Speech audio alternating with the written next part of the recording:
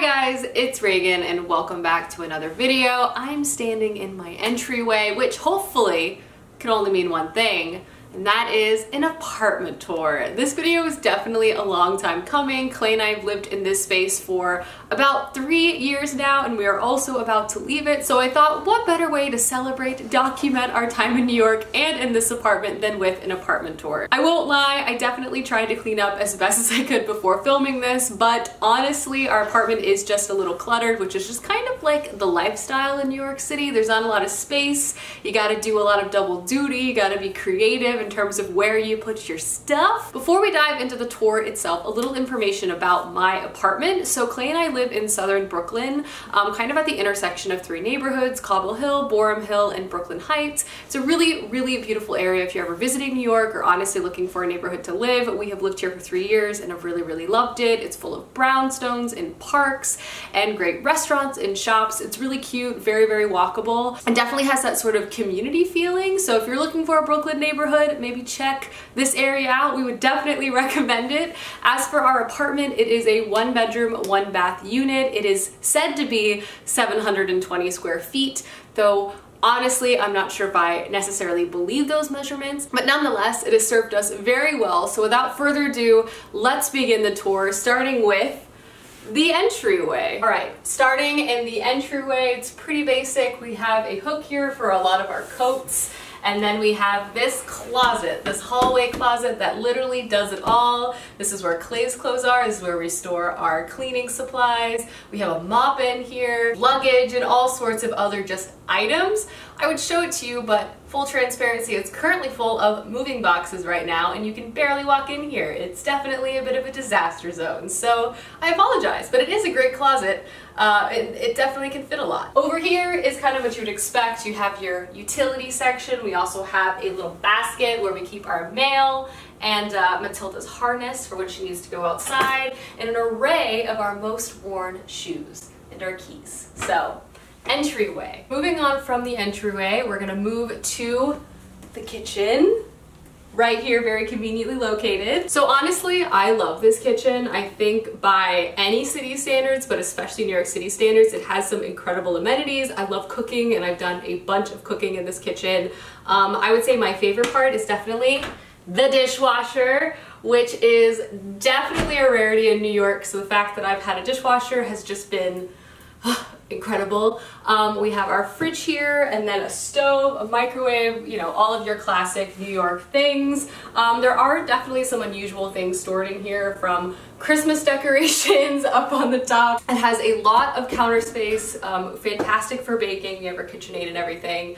And yeah, it's served us really well over the years. But honestly, not too much to say. It's just full of kitchen stuff. One tip I would say is if you have cute pot and pans, leave them on the stove, because we don't have anywhere else to put them, so it's a display item as well. So that's the kitchen, and now moving on to our hallway. So this is definitely one of the more crowded areas in our apartment. We have quite a bit of storage going on in our hallway, but it's turned into practical as well as kind of aesthetic purposes. So obviously we have this console, which is full of our records and our record player, as well as our speaker. I know you're not supposed to lay your records flat, but it's a temporary storage solution for us, and we'll be storing them another way once we move. I know, and I just wanted to call that out, but this is from Target, and it's actually a really good price, and I think it's pretty cute, and it has a lot of shelving space and really fit this space well. The mirror is also from Target, and in general, it's just full of records and some cookbooks and lots of hand sanitizer,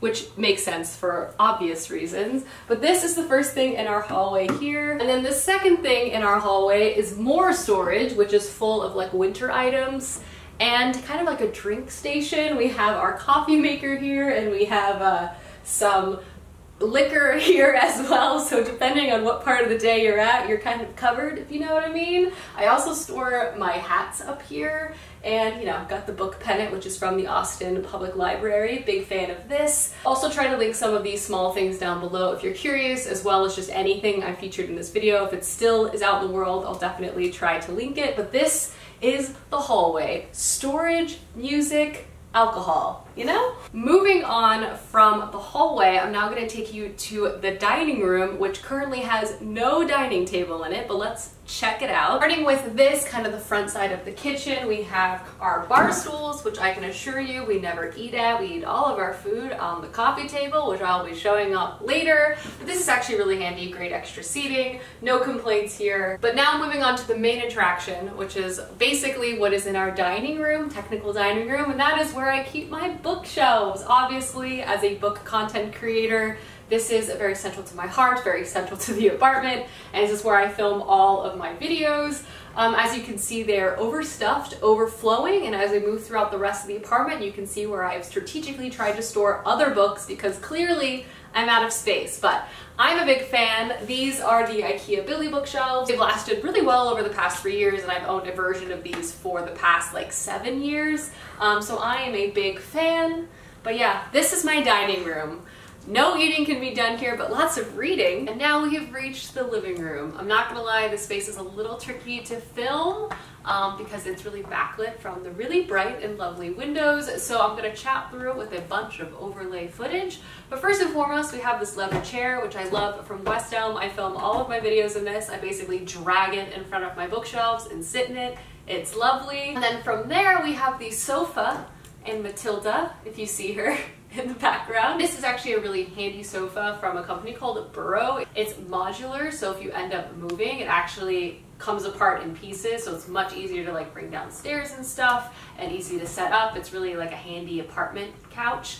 Coffee table is from West Elm, and overall this is basically this side of the apartment, and we'll shift to the other side now. On the other side of the room now, we have a mirror, which is lovely for OOTDs, various mirror selfies, and in general, just, you know, checking out your outfit.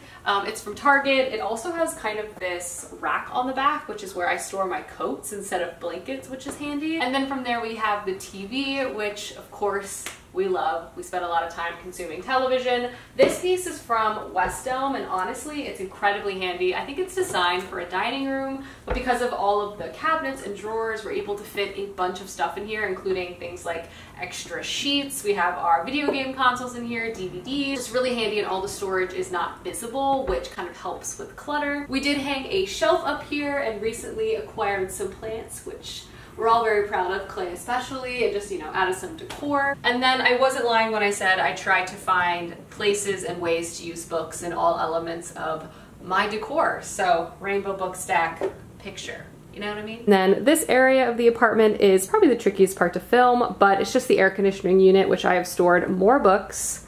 There's Matilda, and then Matilda's little cave lounge area is back there, which I will quickly show off. Full of blankets. She loves looking out the window, and if you look closely, it's just full of her face marks. So we will definitely be wiping that down before we move.